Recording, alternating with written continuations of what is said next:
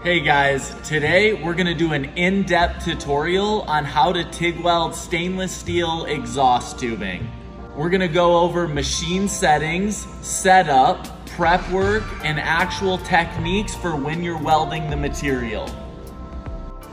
This is a 2023 Husqvarna motorcycle racing exhaust made out of 18 gauge and 20 gauge 304 stainless steel. That's the material we're going to be welding and learning about today. First, let's discuss our machine settings for this thin 18 gauge and 20 gauge stainless steel.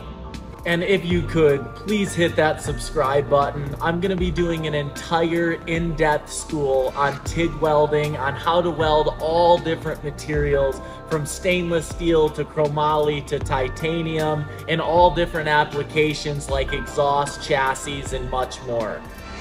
As you can see, this is one of our welding stations.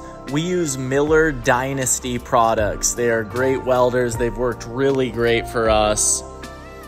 Okay, as for the settings, since we're welding steel or stainless steel, we want to be on DC. I like to be at 38 amps exactly for this thin material. We're gonna set our pre-flow to 1.2. You want gas flowing out of the nozzle before you actually strike the arc to keep the electrode clean. We're gonna set our post flow to 10 seconds. That's the gas that's flowing out of the nozzle after you release the pedal, and you want that gas flowing out to keep the molten weld clean and shielded and free from contaminants. Now for our TIG torch setup. We're gonna use a large Monster 16 welding cup, and we wanna use a big gas lens in this application for maximum shielding. You could go even larger yet with your gas lens, but I found that the Monster 16 is the optimal welding cup for this application for just coverage and stability and consistency. The next item is the tungsten. I prefer to use a 16th inch 2% serrated gray band tungsten. Again, that is just from trial and error and testing and finding out that this tungsten offers the most consistency and stability.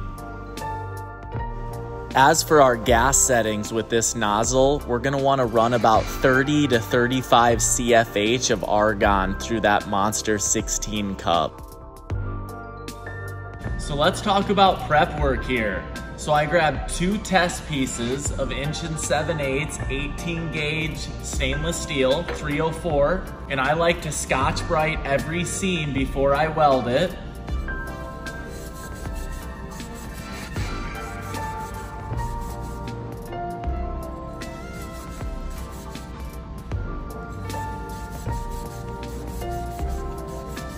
When you're done with the Scotch-Brite, I like to acetone every seam.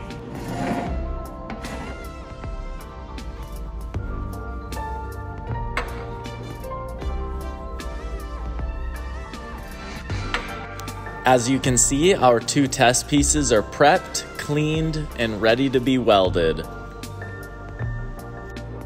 All right, let's get these pieces tacked up.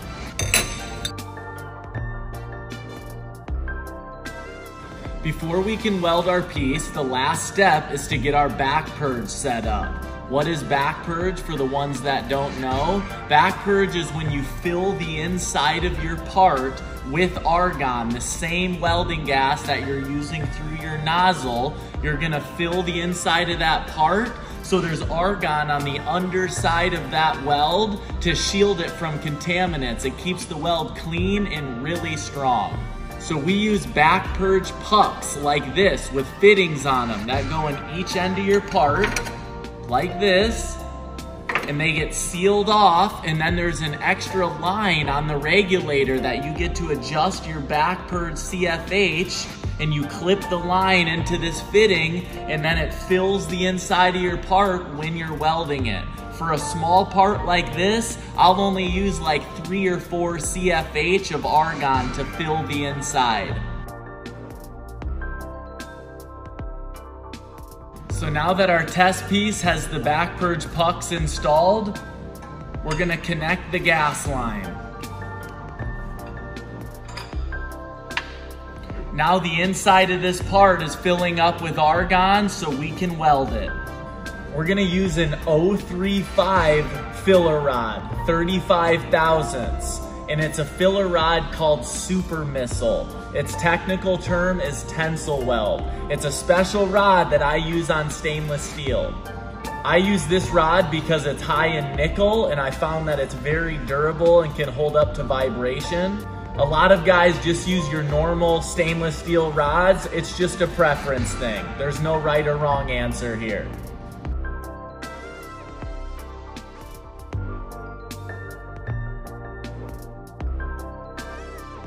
So there's multiple ways you can weld any given part. All welders have their own theories and their own ways that they like to do things, and I think as long as the weld looks good and it's strong and it's good for that application, there's not necessarily a right or wrong way. But when it comes to welding exhaust, there's two ways to do it. One is the fast way that doesn't look quite as good, and the other way is what I would call a slower technique that you can make the part look really pretty, and I'll break that down for you. The fast way is, let's say you want to do less start and stops. So let me grab my torch. You could start way down here and you could do 20 or 30 dips before you stop. Okay, that's the fast way. And the downfall to the fast way is this current nozzle can't keep the gas coverage on that whole stretch that you just welded, that current molten weld. It's still gonna be strong, it's still gonna look good, but you're just gonna have a big hot spot in that weld, a blue or a purple hot spot. Because basically what happens is this back edge of the nozzle passes the current molten weld, and it can no longer cover or shield that weld till it's fully cooled down. The second way to do it is the slow and the pretty way. You might only do 12 or 15 dips, and you're gonna have multiple start and stops, or more start and stops, I should say, and it takes longer. But if you do shorter runs, this nozzle can keep your current weld, your current short welds, completely covered until it fully cools down.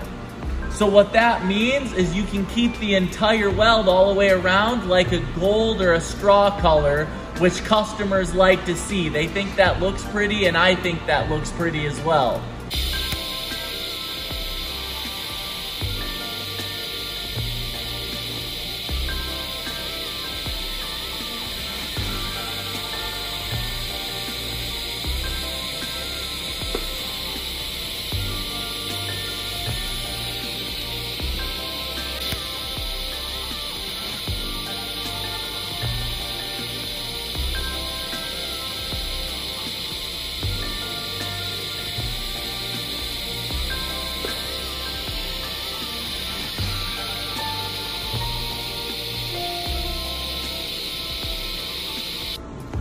Okay, we are done.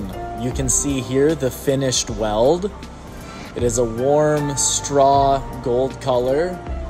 So if you were paying attention, you can see that I decided to do the long, pretty version of welding on this seam. I did about 13 dips per start and stop.